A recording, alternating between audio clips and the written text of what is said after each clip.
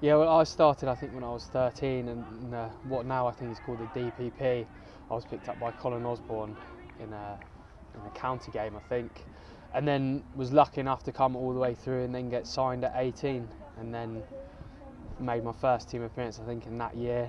I think I made 2 in that season. Played Newcastle in Newcastle, which as usually was, I think it was wet and windy, and then I think I backed it up the next week against Gloucester. So yeah, it was an awesome experience to get that first couple of caps.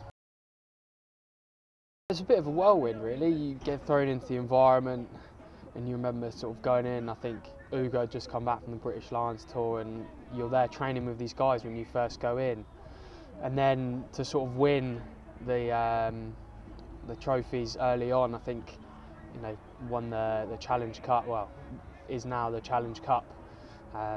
You win the Premiership and then the LV Cup. The first couple of years, or first 4 or 5 seasons of my career, was mad. That you look back on it now and you appreciate, I think, more how big an achievement that was. And at the time, you're sort of like, oh well, I'm here, and that's just what happens. And yeah, it does make you appreciate it. And it was, I mean, there were some world-class players here at that time. There still is, and yeah, I'm sure there's exciting times ahead as well. We played Bath in the semi-final the week before, and we had no chance on paper of winning that game. You look around our changing room at the youth that was in there. I think most of us were sort of 22, 23, 24. That kind of age bracket with a couple of senior guys in there, and their team was all first team players with quite a few internationals.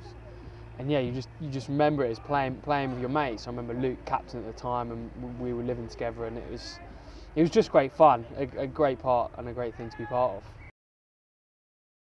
I played the year before, I think, got off the bench for 15 minutes or something like that. So I was lucky enough that I'd experienced that kind of environment before, and I was on the bench that day. I think Tim got injured quite early on, and I came on quite early. And yeah, it's a bit easier when you're playing with world-class players around. You remember just getting, I think Brownie put me away on the outside and just was able to put the ball away, and Nick Evans on the next one. So yeah, an amazing memory that will always stick with me.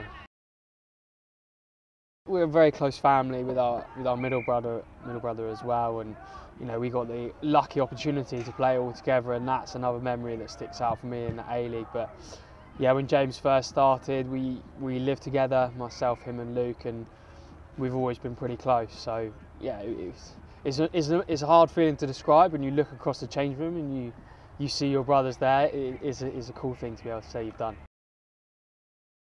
You remember a lot of the games throughout your career. There's loads of stuff that sticks out to me, like Gloucester away a couple of times, a couple of big performances there from the team, and big game 8. Like I said, winning the trophies. It's just been an amazing experience in the 10 years that I've had, and hopefully there's many more to come. There's an exciting future for the club and under Guzzy and what we're trying to do here, and I think hopefully there's going to be many more seasons.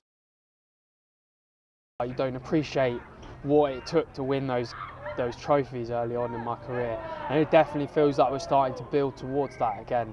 We've got an environment now where we're hungry to try and achieve, and we've got a massive game coming up this weekend against Worcester, which isn't going to be easy, but we're in a good place and we're going to keep trying to push forward.